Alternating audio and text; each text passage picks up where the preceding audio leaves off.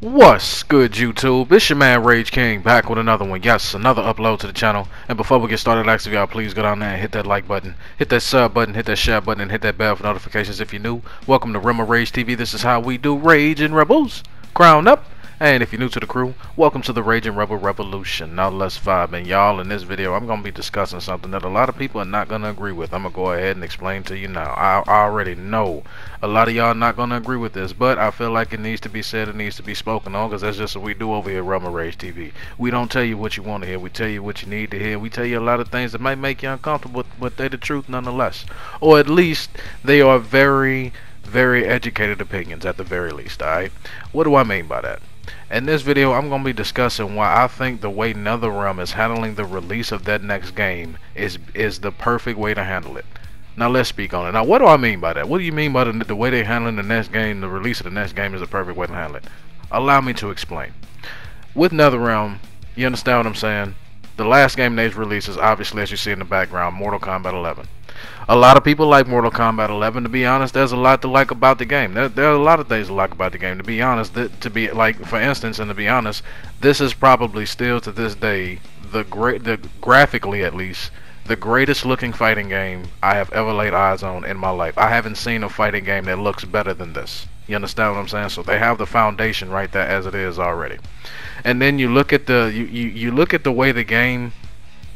You look at the foundation of the game. The game looks good. It just needs some tweaks. It just needs some fixes. You understand what I'm saying? So the game has the foundation to be one of the greatest fighting games of all time. You understand what I'm saying? The things that hold it back are things like poor mechanics, things like bad hitboxes, things like a story that doesn't make sense. You understand what I'm saying? But the foundation for a great game is there. It is. That's the reason why, even after NetherRealm said they're not putting out any more support for the game, hence the reason why you see so many people still playing, and you see so many people coming back, including myself, coming back to play the game because, you know, well, either they either get paid to do so, or, you know, they just decide that they don't have any other fighting game to play right now. So this will just have to suffice for right now until we get another one.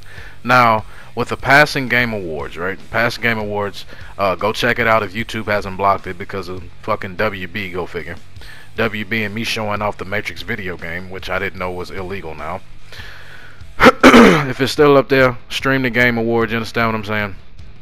And at the Game Awards, most big YouTubers, especially the YouTubers that are just infatuated with Mortal Kombat 11, with guys that, you know, are just fighting game heads, you understand what I'm saying? Guys that truly support NetherRealm, you understand what I'm saying? I'm not going to mention any names here because I don't want to come off as disrespectful, you understand what I'm saying? I don't want to disrespect anybody on the channel that's a fellow content creator, you understand what I'm saying? Because you can't grow that way. A lot of the YouTubers out there, a lot of the bigger YouTubers out there that, you know, that are known for Mortal Kombat 11, that are known for playing Mortal Kombat 11, came out and said, "Oh, well, we definitely gonna get something at the Game Awards. We didn't get anything at E3." And a lot of fans, I believe that. And you know, with a rumor like that going around, it's hard not to believe it. You want to believe it because, you know, you're ready to move on from Mortal Kombat 11. Mortal Kombat 11 had its time, it had its faults, you know, that didn't really get worked on.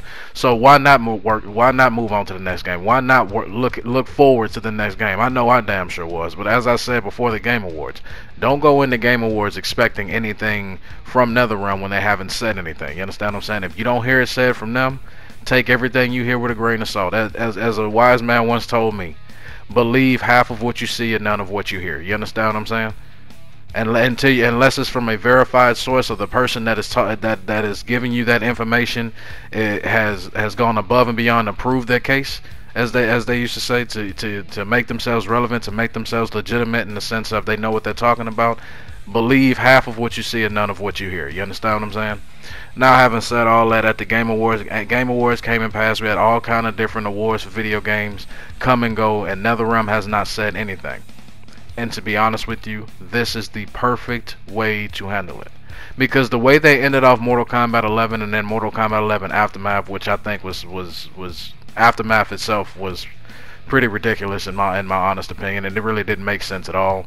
Like, some things made sense, but then it was just like, you know, a lot of it was just head scratching shit, like, why would this happen? Why would this go on? You understand what I'm saying? I can go down a litany of things that definitely shouldn't have happened in the story mode alone, let alone this game. Now, having said all that, the reason why I think NetherRealm is handling this situation with that next game perfectly is for the simple fact that Everything is in the air. With the way they ended Mortal Kombat 11, they ended it to where they literally could do whatever they want. They could take this franchise wherever they want to. That is both a blessing and a curse. Because you look at it, they can take it anywhere they want to, yeah, but then the question right after that comes, well, where the hell do we take it? You understand what I'm saying? To be honest with you, it would not surprise me if NetherRealm had nothing to show, for the simple fact that they still to this day don't truly know exactly what direction they want to go. You understand what I'm saying? And look, I'm not. This is not a video of me bashing NetherRealm or anything like that. Hell, I'm giving them praise for doing something right for once in a while. You understand what I'm saying? This is not me bashing NetherRealm. Oh, they stupid. They don't know that. You know, with the way they ended this current story, you can take it anywhere, but you don't know exactly where you want to take it. And I think that that's the situation right now with NetherRealm. But right now, if that is the case, this is not anything that I know for sure. This is just my opinion, y'all. So again, take it with a grain of salt. It's just my opinion. All right. Though in the situation, they probably don't know exactly. They don't know where they want to go with the story right now. The fact that they got people still wondering and guessing and still trying to make videos speculating and everything like that, they've got people right where they want them. Because in this instance, if you got people that's still trying to wonder when the next game is coming out, what the next game is even going to be, as long as you can keep that on the hush-hush, you will always be in the middle of a conversation. You will always be the topic of somebody's conversation. You understand what I'm saying? And then to be honest, y'all, what's wrong with being surprised? Like, goddamn. This is the era where literally we have every bit of information given to us in the palm of our hand. We literally have knowledge at our fingertips, y'all. You think I'm lying? What do you think Google go and Google some shit right off your phone is? You literally are in the era where you don't have to think for yourself. We're literally in an era where everything is spoiled before it's even released. Everything is data mined. Everything, you know, nothing can be a surprise anymore. You understand what I'm saying? And that's what that's what I'm a fan of. I'm old school. I'm a fan of surprises.